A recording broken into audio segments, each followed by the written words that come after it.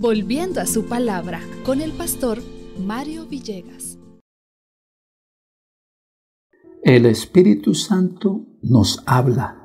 Vamos a nuestra reflexión al libro de Hechos, capítulo 11, versículos 11 al 14.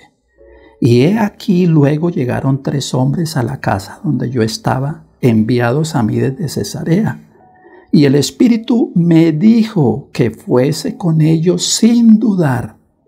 Fueron también conmigo estos 6 hermanos y entramos en casa de un varón, quien nos contó cómo había visto en su casa un ángel que se puso en pie y le dijo: envía hombres a Jope y haz venir a Simón, el que tiene por sobrenombre Pedro.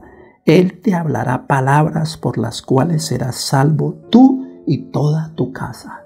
¿Qué argumento presenta el apóstol Pedro para que sus hermanos quiten ese prejuicio ante sus hermanos gentiles?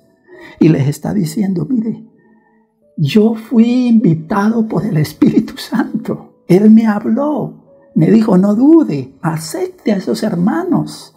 ¿Cómo entonces podría yo decir no voy a ir? Si Dios habla, ¿quiénes somos nosotros para impedirle a Dios? Estas palabras son muy bonitas cuando el apóstol entiende que él hace parte del llamado de Dios para compartir la salvación. El apóstol Pablo lo menciona en 1 de Timoteo 1:15 cuando dice: palabra fiel y digna de ser recibida por todos, que Jesús vino a este mundo para salvar a los pecadores, de los cuales yo soy el primero. Todos nosotros necesitamos entrar en este plan de salvación, que el Espíritu Santo nos hable a cada uno de nosotros, como le habló al apóstol Pedro.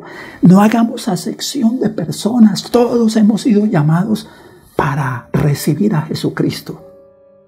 Y el apóstol Pedro, en palabras claves allá en Hechos 10:28, llega a entender que esa visión de esos animales representaba a personas que él no quería aceptar.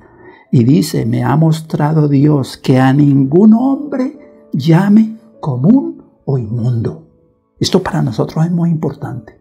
El Espíritu Santo hoy nos habla también a nosotros. No rechacemos a nadie. Todos somos pecadores y todos necesitamos de Jesucristo. Por eso el mismo apóstol allá en Hechos 4:12 dice: en ningún otro hay salvación. No hay otro nombre en que podamos ser salvos sino solamente en Cristo Jesús. El Espíritu hoy me habla a mí y a todos con el propósito que entendamos que solo en Jesús hay salvación y solo en Él hay perdón. Bendiciones del Señor y feliz día con Cristo.